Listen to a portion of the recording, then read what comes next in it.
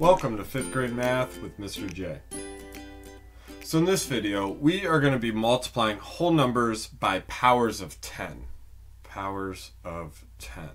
Now, if you're not sure what powers of 10 are, I did a video on the basics of powers of 10 and what powers of 10 are. I dropped that link down in the description if you want to go ahead and check that out and then come back to multiplying powers of 10. If you're ready for multiplying powers of 10, you've probably noticed there are 8 problems on your screen there.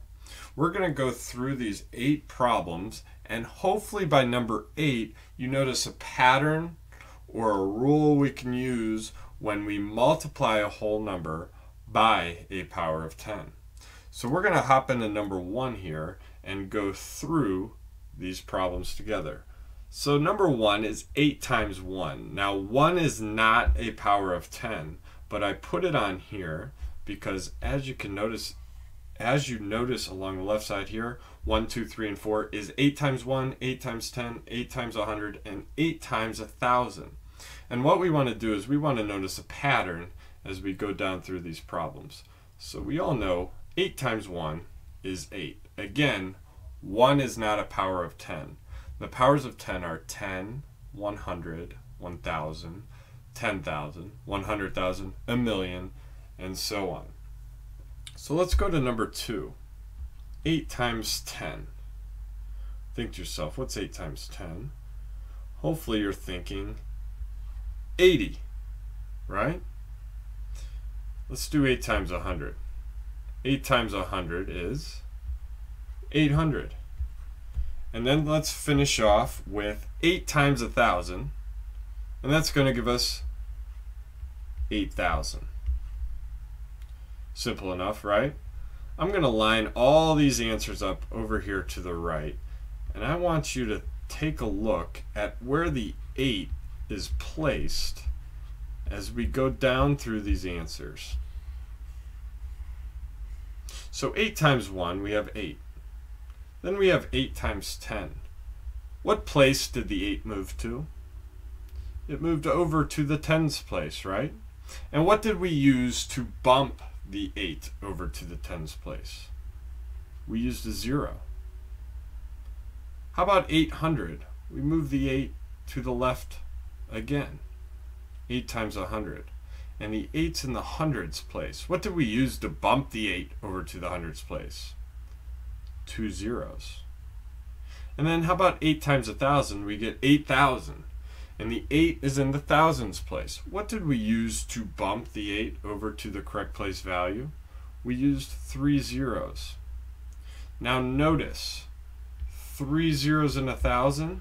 Guess how many zeros were in my answer? 2 zeros in 100. Guess how many zeros I used to bump everything to the correct place value? 2. 1 0 in 10. How many zeros did I put on the end of 8 to bump it to the correct place value? 1. So whenever you're multiplying by a power of 10, all you're doing is moving your digits to the left in the place value chart to increase the value. And we do that by putting zeros on the end to push everything to the right spot.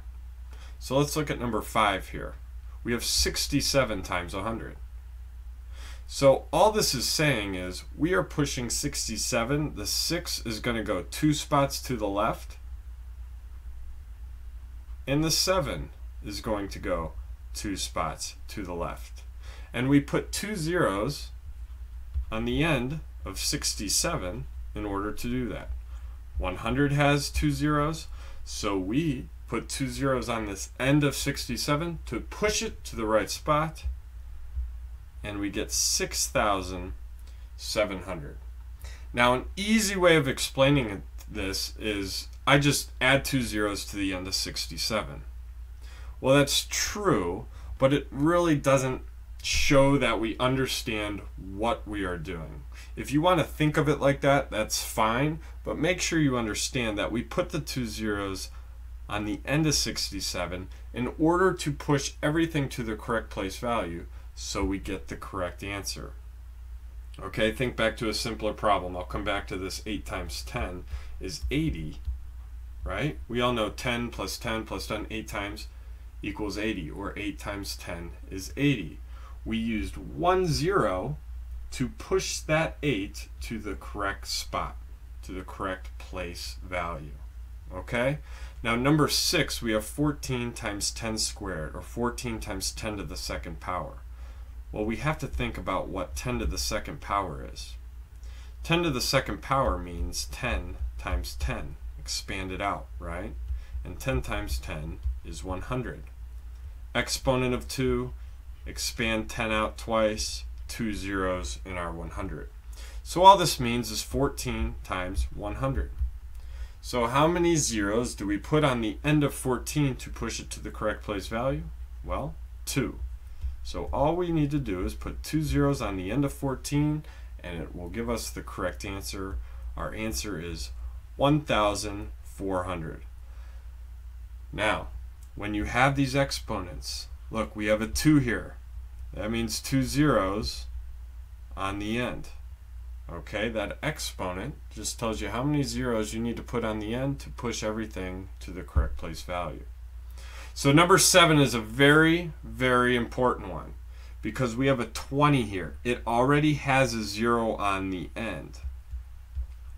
But we need to push that 2 3 spaces to the left, and we need to push that 0 3 spaces to the left. So we need to put an additional 3 zeros on the end of 20 to get everything to the right place value.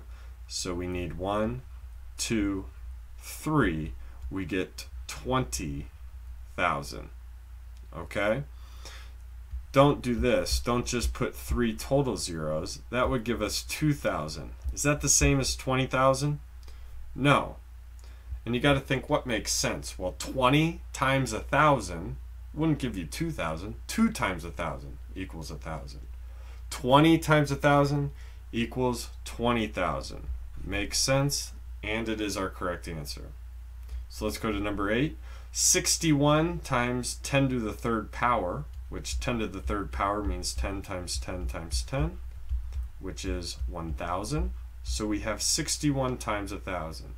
So we have our 61, and then we need our 3 zeros on the end to push it all to the correct place values, and we have 61,000.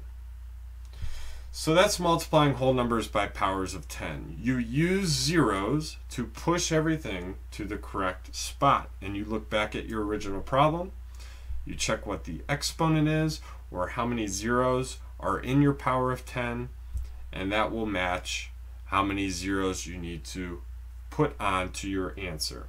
Okay, so that's multiplying whole numbers by powers of 10. It's time for you to try some on your own, so I dropped the link to the mastery check down in the description. I will see you over at that mastery check to see if you have it down. Thanks for watching.